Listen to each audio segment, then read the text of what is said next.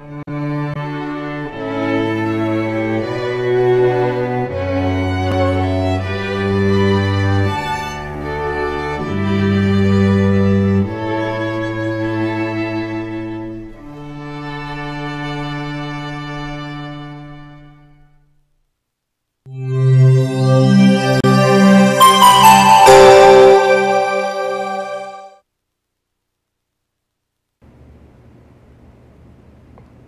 we go. Hi everybody. I'm Chris Leatham, and this is The Economy and You here at ThinkTech Hawaii. Today's guest is June Dillinger, and today we're going to be talking about entrepreneurship, especially entrepreneurship for folks that are sort of 50 and maybe a little older and trying to figure out how to launch a new enterprise. I know a lot of us worked for other companies for a lot of years, but our dream is to have our own company. And June, thank you for being on ThinkTech Hawaii here. And The Economy and You. I'm happy to be here. I like how it says 50 and you say or something. Or something, yes. So a lot of us, we're entrepreneurs at heart, but when you're young, you find yourself working for somebody else, and but then eventually, you say, okay, I'm gonna cast my sails to the wind and see where it takes me. And you did that. I did, and I don't know that it came up in just that sort of way. It was sort of a divine guidance after I had left many jobs. I mean, honestly, I've had as close to 75 jobs as you can imagine. Yeah. Some of them very long-term, some of them short. I worked for Delta Airlines for 13 years. That's my caveat. Yeah. And I did a lot of other jobs as well. But my belief is that everything that I've done has led me toward the success of where I am now. Because in this industry of the wedding business, all kinds of people get married. Yes. And as a destination wedding business owner, I get calls from people all over the country and all over the world. And so being able to take the experiences from where I have come from and filter them into the present, it works beautifully. Well, you've been doing this business for how long now? 5 years. 5 years, wow, yeah. 5 years. And every year it gets a little bigger, a little better? I'm not going to say bigger, but I am going to say better. Yeah. I have changed my pricing a little bit. I'm not the least expensive, and I'm not the most expensive.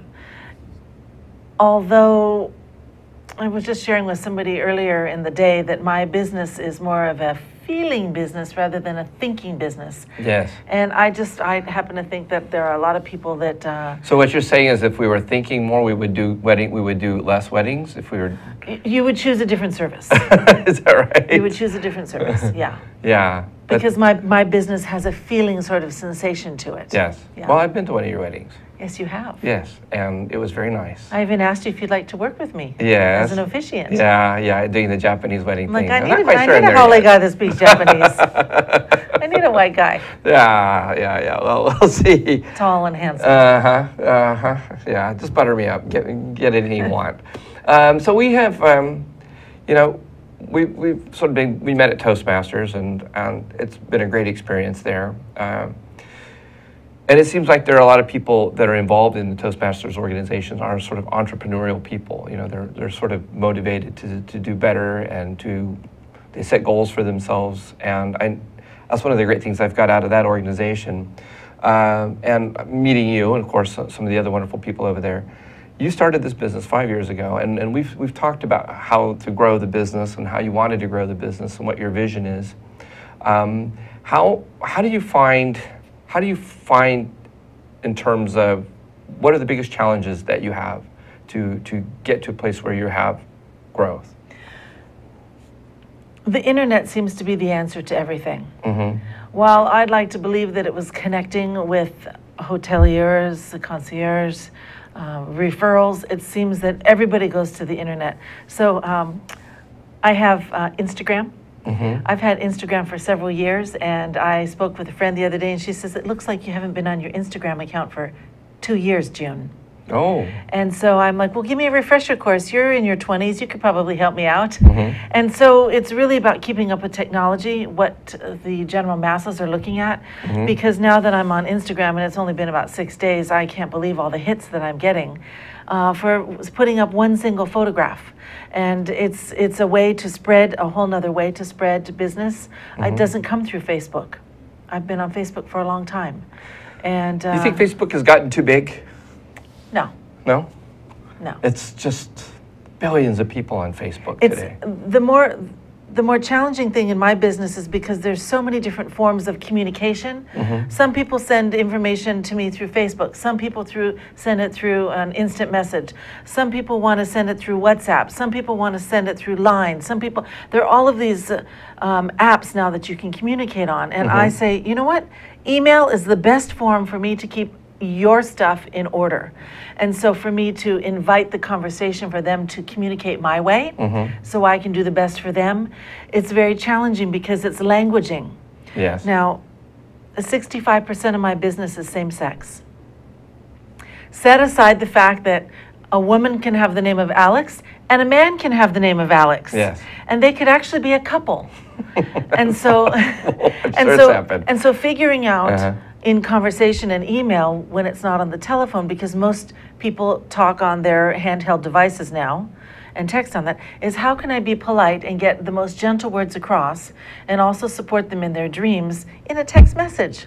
Yeah. I mean, most of it comes through the internet, to answer your question. So that's where the business now, once you have a client or when somebody starts to talk to you, what do you find, where is most of your time and energy spent? In communication and email. Yeah.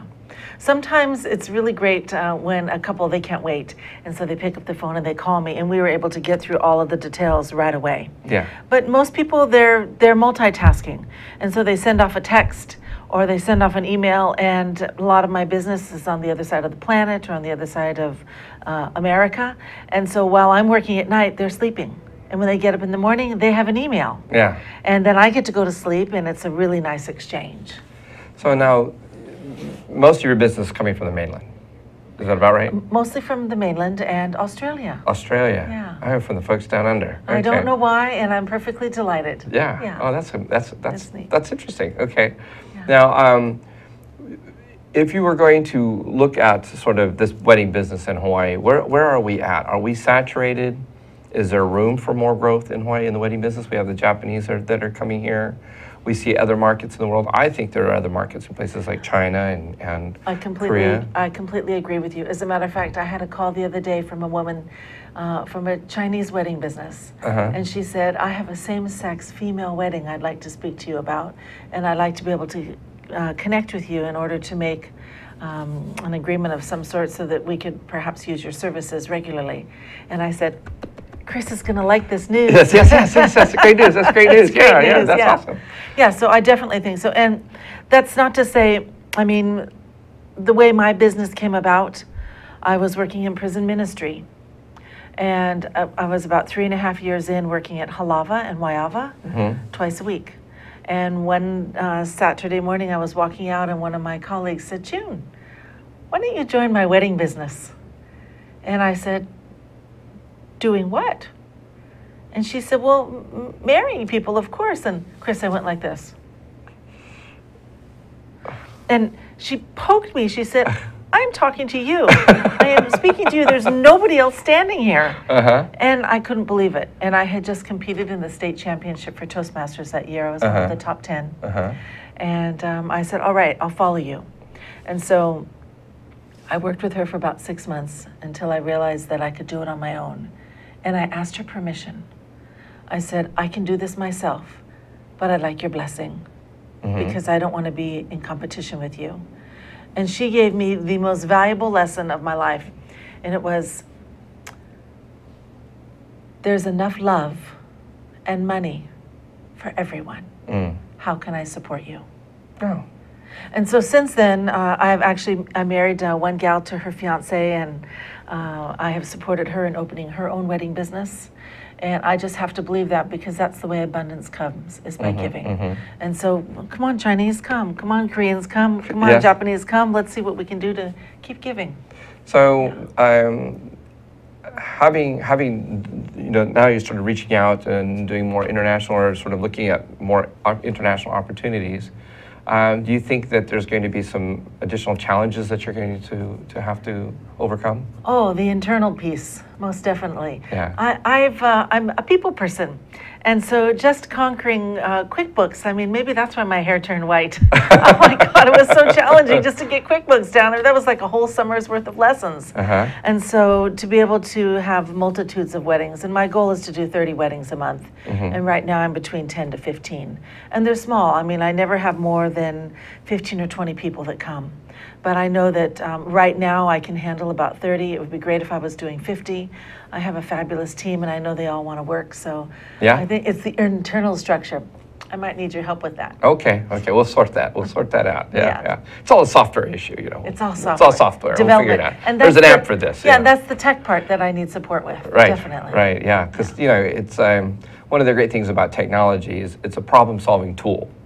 And as we did the last couple of shows that we did some shows about how do you sort of start with developing software to help you solve business-related problems, which was great. And Jay Fidel actually was on my show. We talked about databases with Jay. Very exciting. Now he's very excited about something called QuickBase, which is produced by the same company that produces QuickBooks.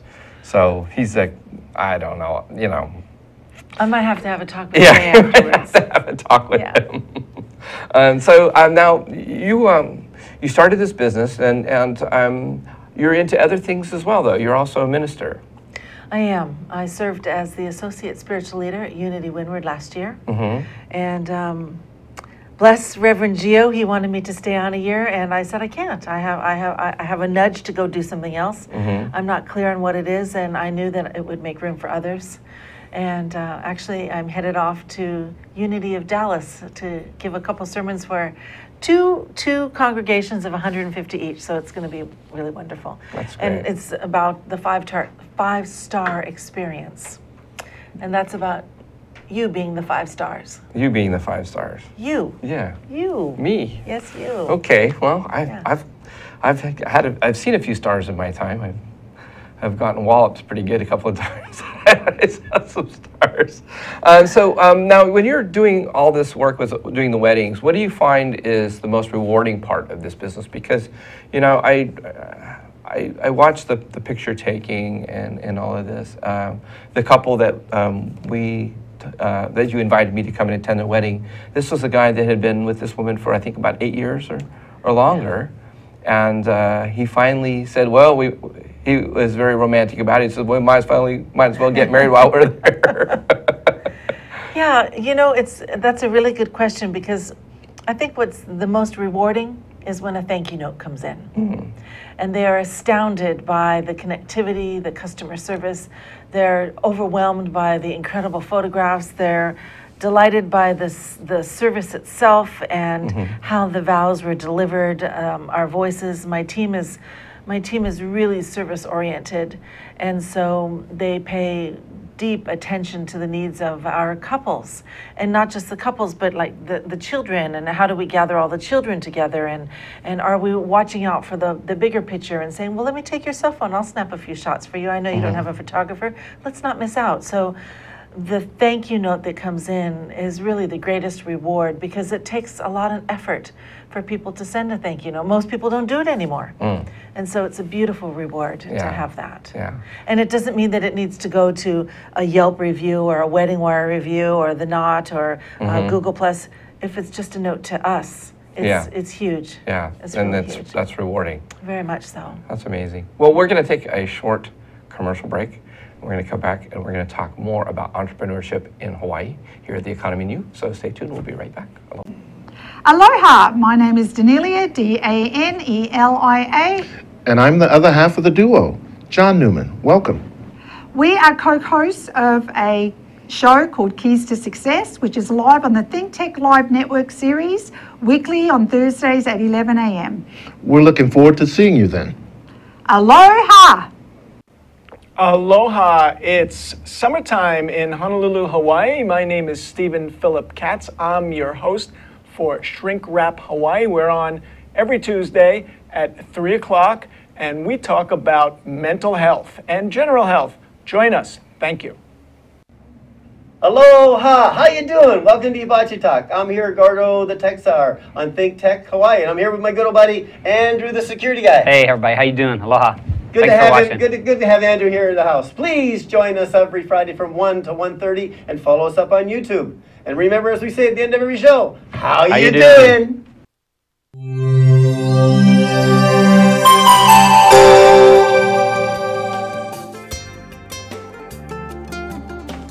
Hi, and we're back. Hi, I'm Chris Leatham here at with ThinkTech Hawaii and the Economy and You. And today's guest is June Dillinger.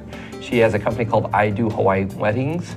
And the website is, I'm sure, idohawaiiweddings.com. It is. That's right, yeah. So if you are interested in getting married, you should give June a shout, and she can tell you all about what she has to offer you. Now, June, I want to talk a little bit about entrepreneurship. I want to change gears just a little bit because, you know, running a business anytime is fraught with lots of challenges.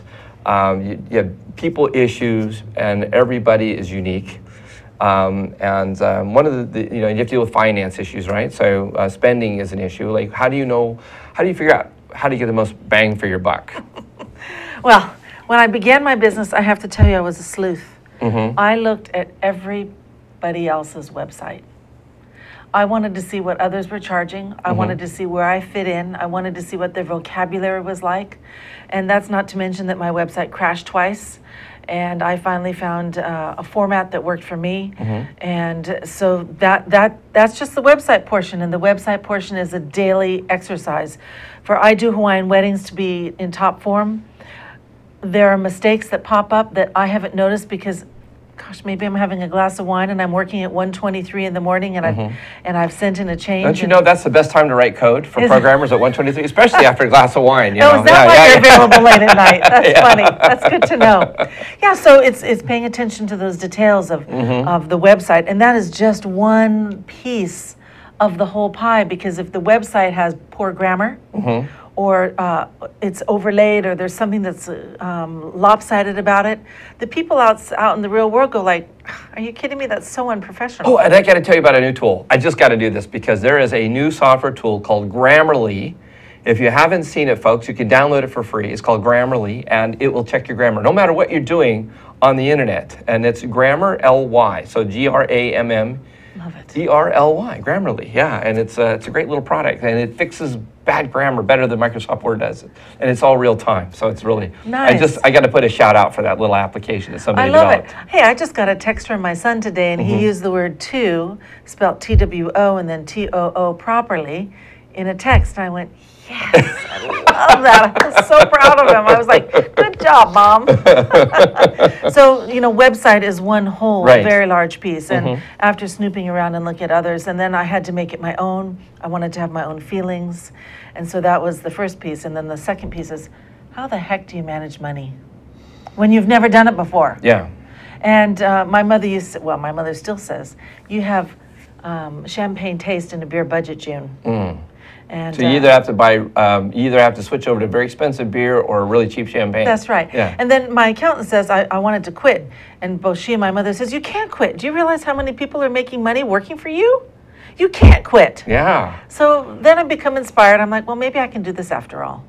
And then I go back to the service itself and how it feels to be of service to others. Yes. So I'm not just being of service to the couple, but I'm servicing the contract workers that work for me. And you know, for parents out there, I always, as a parent, one of the things I've always taught my children is live a life of service. If you live a life of service where you're committed to the dedication, you're dedicated to serving others, you know, that's where success lies. And I think that's fantastic. I'd love to hear that story, because that's one of those values that, you know, we want to instill into our children. And that's a great segue back to the prison ministry, because I was a volunteer. I volunteered for a total of 5 years at Waiava and Halava. And because I was of service, the invitation came to me to dive into this wedding business. And then I was able to call it my own. But it was because I was of service. So what I would say to anybody that was seeking is that if you don't know what you want, or you don't know what you're doing, go volunteer. I mean, there's plenty of places that would take you for not pay, just to have you do some filing in their office where you can get the down low on what's going on and figure out, is this for you? Okay, so I don't want to work in a flower shop. I want to go work somewhere else. Yeah, that's a great tip. Go be of service. Yes, go be of service somewhere. Yeah. I actually, one of the things I used to do is take temp jobs. as a software developer, I go into a company on a temp job. And I'd kind of go in there and see what they were doing. And I go, you know, I have a way I can help you solve that business problem. I can reduce redundancy. I can help you streamline your data flow, or, you know, all these sorts of things. And I picked up all kinds of interesting projects. And in the that way. meantime, you are the gift to them. Yeah. And how great does that feel? I mean, that massages an ego a little bit. And it pays the bills. And so, it pays yeah, the yeah. bill. Oh, that was smart. I like that idea. I didn't think of that. Well, now you've hired people. Now, how do you manage? Like, how do you figure out what to pay people? Because, you know, when you hire these people, you know, people aren't always. You know, it's not always about throwing more money. Sometimes there's more to it than just. Well, how much you pay them. You're right. I've noticed as I've been hired to perform weddings for other services, I know what they pay, and I know what my time is worth and what feels good to me. And I always want to pay more than what the standard is, just because there's value in money, but it also pushes the envelope for work a little bit. I think that people work a little bit harder, at least the people that are with me, because they're earning their keep and they're comfortable with the amount of pay and they feel worthy of that money. And at the same time, there are other vendors that I can't pay as much as they ask for. And their volume is different, and so it becomes a give and take. I mean, some of my vendors have said, Gigi, and I really like to earn a little bit more for the amount of time I spend on this. And I'm like, well, how much would that look like? And then they're happy to tell me. I'm like, okay, can we meet in the middle? Yeah. And then we meet in the middle, and I see a change in both their attitude and mine, and we grow again, and then I end up paying them what they want because I go like, shoot, they're so totally worth it, or as close to it as possible. Yeah. So it's really about communication and not being upset, but like they're oh my gosh, they're willing to come speak to me, and I don't want to have that boss vibe. Right. I want to have that colleague vibe. Yeah, and it's also, you know, there's been this discussion about equal pay for equal work, you know, that's been going on out there for a while now. Like I hear if it from you're the a man Democratic and Party. I'm a woman, as we Yeah, are, yeah. we should both be paid the same? Right. And I taught my daughters, but one of the things I taught my daughters is I taught them how to negotiate.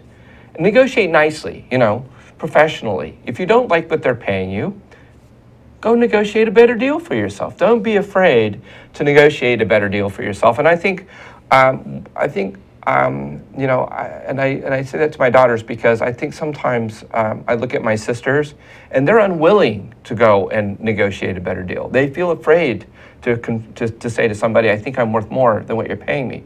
So for all those ladies out there that work hard and don't feel like that they're paid enough, you know, don't be afraid to step up and say, hey, I think I'm worth more.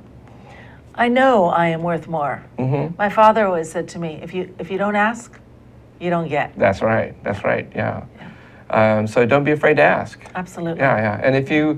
And I'm sure they could call you, June, and ask, and how do I ask that the right way? That reminds me to say, so my wedding, my officiant started at $95. And then I raised it to $125 and went, oh God, that's so much.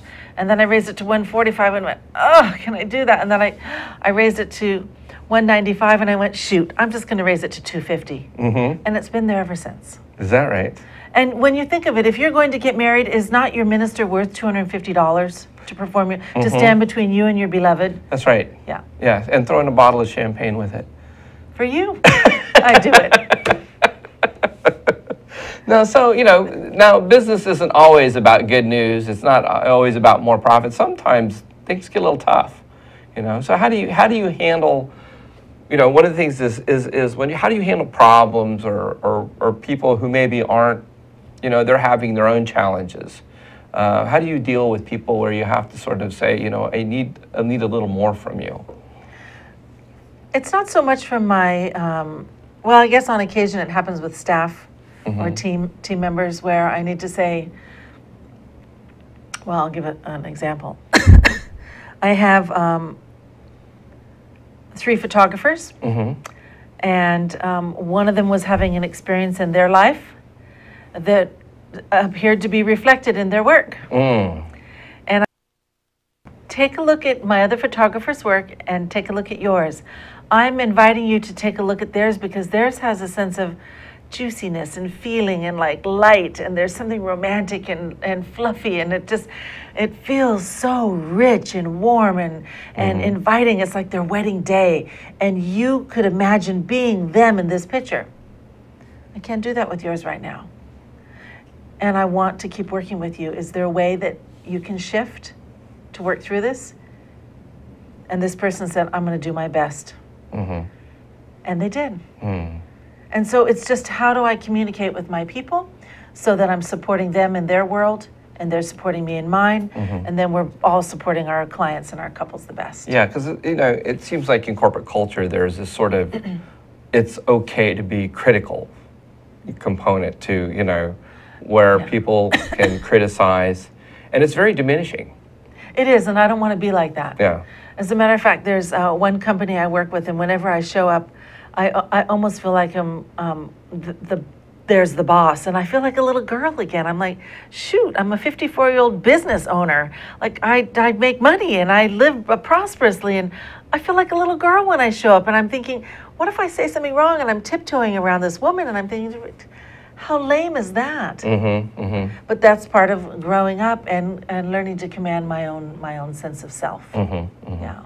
So, because I always found you very, very, you always sort of looked for the glass half full. Always. Yes. Hey, my son says, Mom, the world is not made up of unicorns, rainbows, and glitter. I'm like, it is. It totally is. That's the way I like my world. Yeah. So we create our own filters. Definitely. Yeah. So now, you've been at this for 5 years. Where would you like to see yourself 5 years from now? Let's see, shopping in Venice, over in Europe, traveling, going to Beijing and Cambodia, and while traveling. But business-wise, certainly, I'd like to be able to have a recreation and duplication of what I have now. And I'd like to see that 2 or 3 times bigger. So it'd be fabulous to be doing anywhere from 40 to 60 weddings a month. I don't know if it's possible. So I'd like to challenge you. We have lots of people who are writing books in our Toastmasters group. Yes. So how about writing a book about the wedding business and using that as leverage and going around and replicating your business? You know what? I'm surprised that you would say that, and something that I've never shared with you. But I have a book. Oh, you have a book? That I've been working on for almost 10 years. And it'll be out in the spring. Well, there you go. All right. I got to Although it's not about weddings. It's not about weddings. It's about divorce. It's actually about the benefit of our former relationships and the good news that comes out of them. Yes, and as you know, I worked for 12 years to reform the family court system to make it a less adversarial model, make it a collaborative model that supports and respects the value of parents and children, and having a model that says, hey, there's something that you did get good out of it. Sometimes it's not kids, but sometimes if it's kids. And if it is kids, the worst possible thing you could do is go to war over your kids. That's why we need to reform our family court system and say, we need you both in the picture. You're both imperative. You both have value. Let's figure out a way to have a collaborative, solid working relationship so that you're working together to lift up your children rather than tearing them apart in litigation. Lawyers hate that message, but you know what? We have to keep it going. Well, I mean, when the same-sex law was passed both here in the state of Hawaii as well as nationwide, there were a lot of attorneys saying, yeah, that's more money from my pocket. That's right. Well, it's just the way it is. It's balance. Well, I wanted to as we're signing off here, let people know it's I Do Hawaiian Weddings. I do HawaiiWeddings.com. If you want to find out more about June Dillinger. I-A-N, Hawaiian. Hawaiian, I do HawaiianWeddings.com. So check out June Dillinger's website. Thank you for watching the show today, and we'll see you again next week. Aloha.